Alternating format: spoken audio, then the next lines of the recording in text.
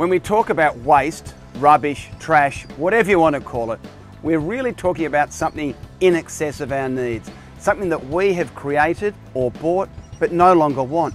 This is a human thing. In the natural world, there's no such thing as rubbish. There is only waste that is useful to something else. This is a closed loop.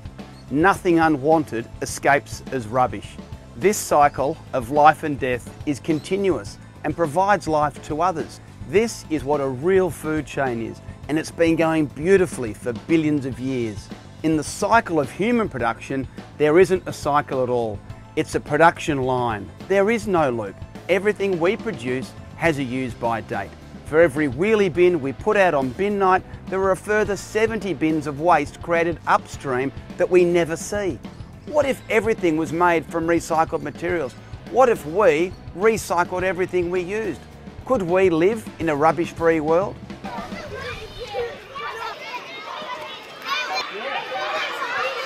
Things like these that food has gone into, that'd be food wrappers as well. Who's doing metal?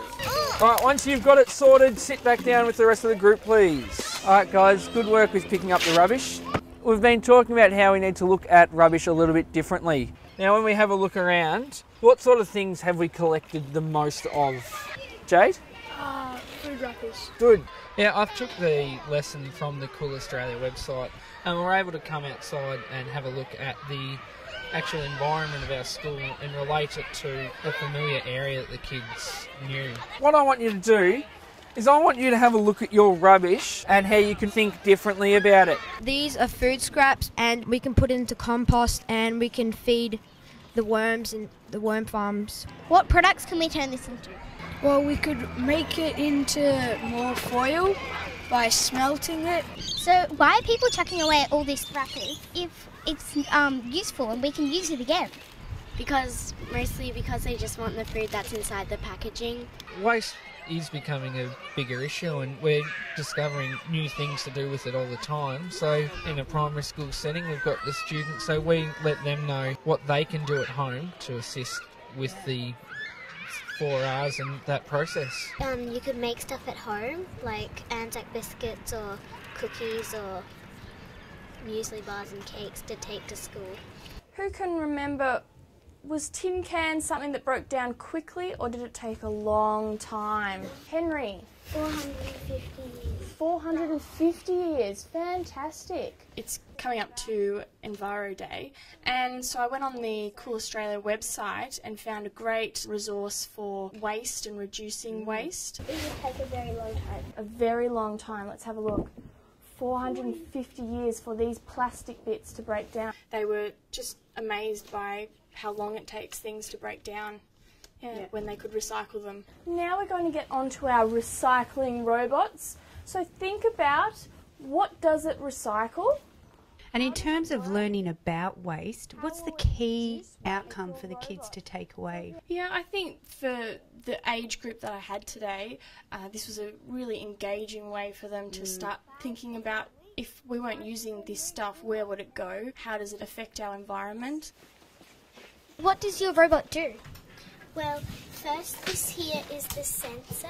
It senses the rubbish and then it tells this thing to get it, and then it goes through there, sucks it up, then it goes in there and then it gets chucked in there. It goes through this tunnel through here and then it comes out this end and it goes into here, and this compost in here that make it into compost which we can use. Some kids just love to construct and to build, and you give them a whole lot of things and just let them go, and they work out how to make things go together, and I give them staplers, masking tape and glue, because some things will work and some things won't work, so they have to sort of problem solve how they're going to construct it all. So if you just chuck this in the bin, where would it all go? Landfill. And what is landfill? It's a dump. It's a place where it's like one big hole and then they just trash all the rubbish there, and then they've got to bury it and then they've got to make another one, which is just wasting. Why is it important to recycle? Because if all this went to landfill, take a long time, and any worms or little bugs that thought it was food would die because they would eat it. Hello, my name is Ben, and this is my litter trap. It's been part of my project for this year. There's a creek running under us right now, and I don't want litter going down to it because that could lead to the oceans and litter affecting habitats and animals. We're trying to make people aware that the plastic in Crayolas aren't recyclable, because people just think that they're good quality textures and we need some textures, so let's go and buy some. We have made a planter box, and we were thinking of selling it at a market and making more little ones. That's a Moosie and that's a Juicy. Juicy's is like an icy pole and Moosie's is more like an ice cream thing.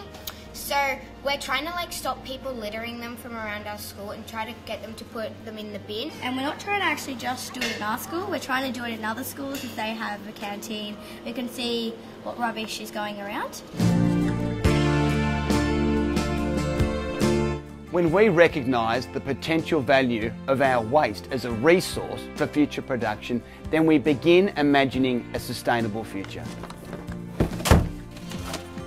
Australians have already embraced recycling of household paper, glass and plastic. We can now look to identify new end uses for our waste. There is of course a challenge in all of this. Can we recognise the value in all things, even if we think we have no further use for them? If we can bring ourselves to treat waste as the valuable resource that it is, we will create a closed loop. So everything keeps going around and around, just the same as in our natural world. Will we continue to destroy, or can we learn to change? The choice is ours.